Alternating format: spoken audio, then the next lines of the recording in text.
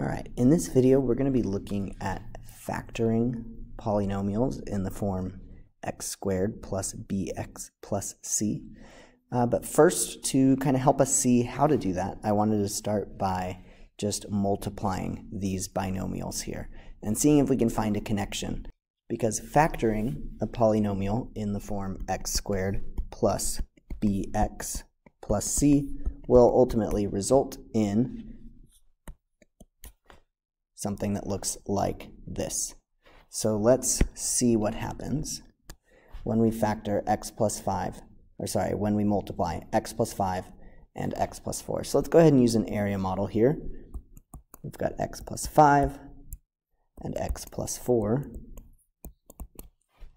So x times x would be x squared, x times 5 is 5x, x times 4 is 4x, and 4 times 5 is 20. We can combine like terms. We add 5x and 4x, and we get 9x.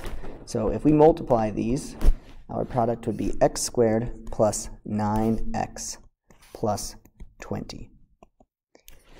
Now, you may notice, right, that 20 here is the product of 5 and 4.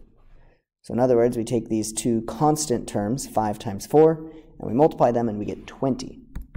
And if we were to look here at this coefficient of x, 9 is the sum of 5 and 4. Right? So we can see that 5 times 4 is 20, and 5 plus 4 is 9.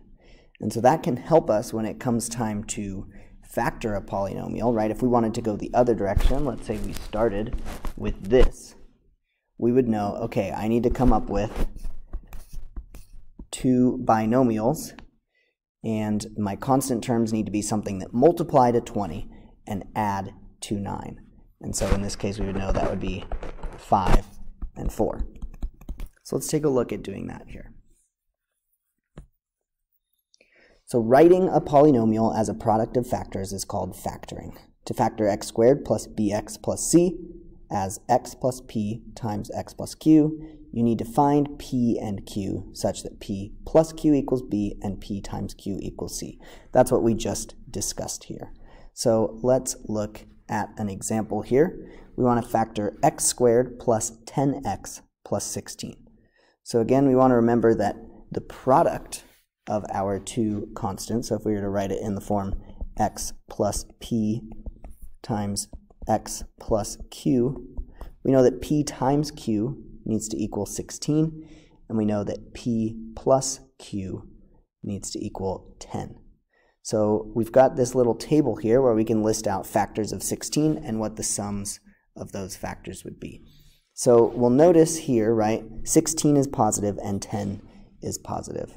So we know in this case that both p and q will need to be positive. So let's look at factors of 16. We know we have 1 and 16. We know we have 2 and 8. And we know we have 4 and 4. So we can look at the sum of those factors. Well, I know 1 plus 16 is 17. I know 2 plus 8 is 10. And 4 plus 4 is 8. So only one of these will meet my criteria, right? I need it to multiply to 16, and I need it to add to 10. So 2 and 8 will be my factors. So I could factor this as x plus 2 times x plus 8. And just to check our work here, right, create a little area model.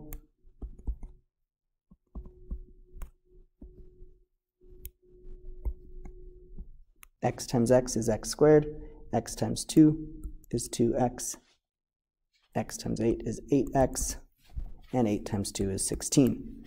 And then 2x plus 8x would be 10x, so we would have x squared plus 10x plus 16, which is what I started with, so we know that we have factored this correctly.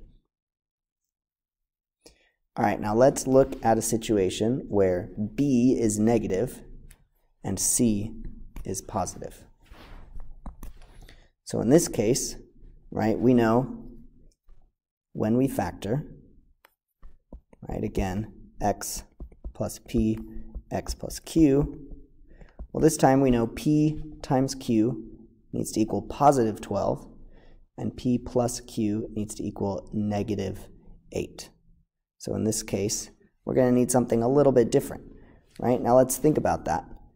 If we were to multiply two numbers together that will still be positive, and add two numbers together that will be negative, we know that we need to be multiplying two negative numbers here, right? Because, for example, if only one of these were negative, let's say I had x plus 5 and x minus 3. If only one of those is negative, we're always going to end up with a negative c value here, right? 5 times negative 3 is negative 15.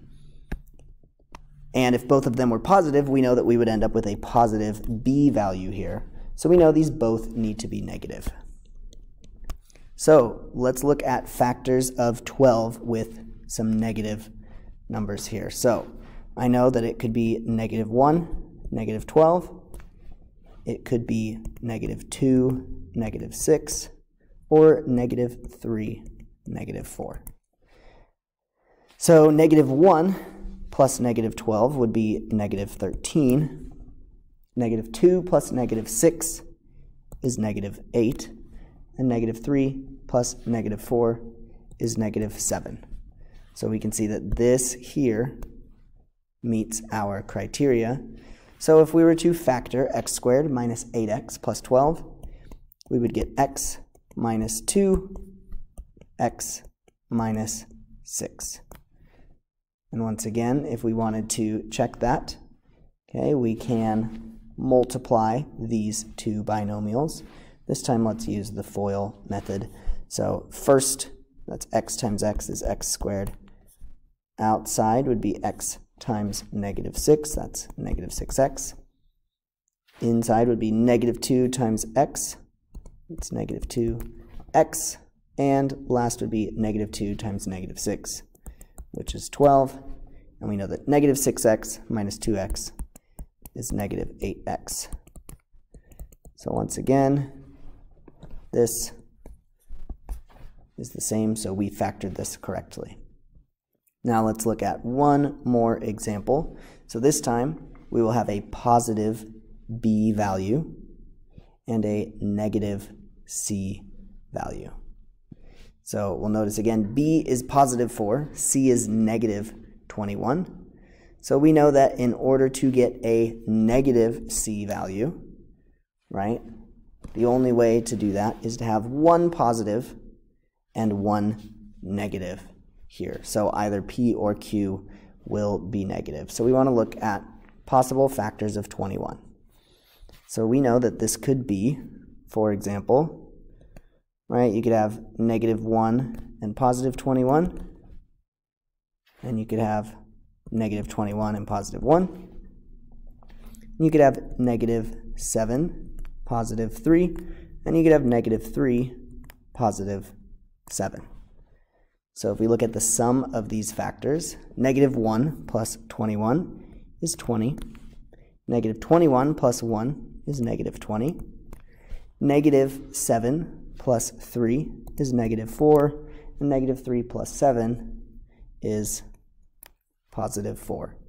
So we'll notice in this case, these will be our two numbers, our p and q values. So if we were to write this factored, it would be x minus 3, x plus 7. So let's check here using our area model.